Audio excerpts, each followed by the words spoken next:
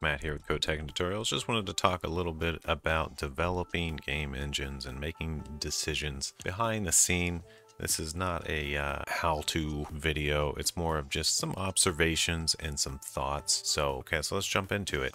I'm here kind of working on some structure for my new game. Still pretty early on in the development. And one thing I noticed is, a lot of this stuff I've somewhat pseudo implemented somewhere before in one of my previous projects. So a lot of times I'll just be like, okay, well, rather than spend a bunch of time rewriting this, let's just pull in what we currently have and we'll adapt as necessary. And one of the things that tends to happen when I'm doing these sort of things is I begin to recognize things I could have done better. Like, for instance, what we have here is a camera class we're looking at, and it's a pretty standard camera class. Notably, this is not included right now, so that's something we have to decide. A little off topic, but what unique instance does here is it gives the class an ID type setup, so you can do a get ID, and anytime you instantiate one, it gets a unique ID. Some special stuff like that, which is, if you want to see more on that, let me know. I can make a video on that. Now, the camera. Let's talk about the camera, because that's where I noticed this thing. So the camera also has a skybox. When I was designing this camera and the skybox, I had to figure out a way to tie them together, because essentially the skybox, it needs to know for its rendering purposes what the current, all the stuff basically, the viewport, your view matrix, and your projection matrix. Those are the main things the skybox needs to know about. So in your skybox is also, it tends to be tied to a particular camera, like a certain camera just always sees the skybox, and that's how it renders. So I thought it would be a great idea to just make a unique pointer to the skybox and just create the skybox just on the stack here. Anytime you make a camera, you can also make a skybox, or you can leave it null, which, is fine, really. That's the way I had it designed. That's the way it worked in the old Archer engine. But, I was thinking, what about if the skybox could also just only take in what it needs and just not be here at all? We could do all the skybox on in its own area, not tied in with the camera. And then what would the skybox need? It would need things it needs to render. It needs a viewport, a view matrix, and I don't know, it might need some other of these things. I think it needs field of view, maybe. Viewport, view matrix, field of view, just a few specific things for it to render. It doesn't need all this camera stuff is the point. So a lot of this stuff is a bit overkill. So what we could do is we could take this skybox here and go to where it's set up here. So what we could do here is when we instantiate a skybox, normally we take the files that it brings in, which is kind of a slow method, another thing that needs refactored. But we could also say, well, we need a camera reference. Like, we could just reference a camera. But then we start getting into more interesting things. Like when the camera changes, it needs to update the skybox.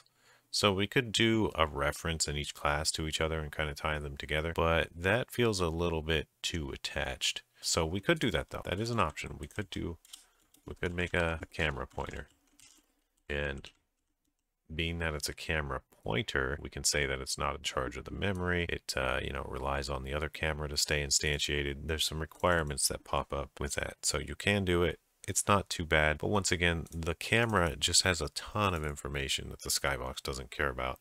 Skybox only really cares about those few projection matrices that we were looking at. I think it's mainly the view matrix and projection matrix that get updated on the shaders, but if the field of view changes, or if the viewport changes, or in other words, the screen size most of the time, but it could be just some other picture-in-picture type setup within your screen.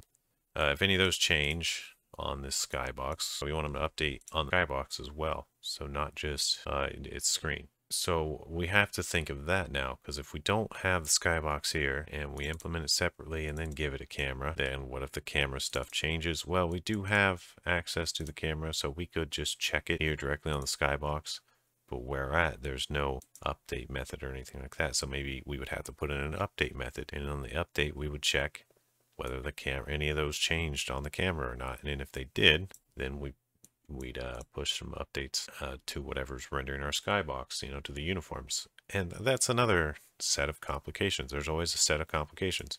So we had to just kind of keep asking what other designs could we come up with that might be better, because both of those previous methods, the ones I've talked about in this video, both work. There's not anything particular wrong with them, other than the thing that might be wrong with them is that they're not necessarily the best choice, but they will get you going. You can just implement it that way. And that's kind of what this video is about, is just looking at old implementations and realizing just through studying and practicing and keeping up with things, and by exposing yourself to new concepts, even if it's just, you know, like my design pattern videos, that's kind of the point, just to expose you to new concepts. It might not all click in the moment, but if you go through all those, you will come out the other side after, you know, maybe you have a day or two off, a weekend or whatever, you'll come back and just notice things that you didn't notice before. And that's I find that to be just one of the coolest things about programming, and just continuing to try to push yourself and learn. And yeah, just thought I'd share that with you guys. So I guess for me going forward here, you know, I'm basically got to decide at this point what to do with the Skybox and camera. And I think I've figured out what I want to do. And yeah, I'm going to remove it from the camera. We're going to have it be its own standalone object. But I think we want to just pull from a camera a viewport, view matrix, and projection matrix. But the thing is here, we don't want to do it every frame. We don't want to be pulling all the time, because the majority of the time the viewport's just going to be sitting there, because, you know, a lot of times in a game or whatever, you're just sitting there looking at the same thing, or messing with inventory, or who knows what. You're not always moving these matrices around, and you're not always changing your view. So you don't want to pull when you don't have to. So what's a better method? I might just keep this Skybox reference here, but rather than unique, I'll either make it shared, or I'll just make it a raw pointer. And anytime any of these change, we'll call a method that we're going to add to the Skybox, called like update or something, void update matrices or something like that. And with that sort of set up, we can just pass in the matrices. Or do we want to pass them in? We could do them by const reference, so it'd be kind of fast, but that still does use up some caching, but not too much.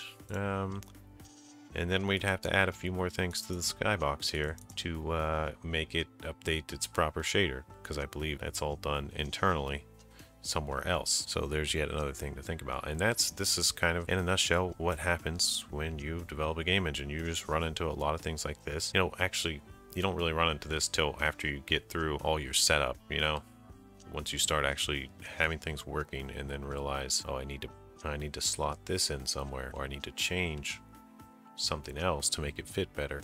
That's when you realize things might not be organized as well as you originally thought. But all right, well, hope you enjoyed these thoughts and this analysis, and just I feel like this is something that some people might enjoy or have further insight on, or anything like that. So anyway, I'll see you guys next time. Peace out.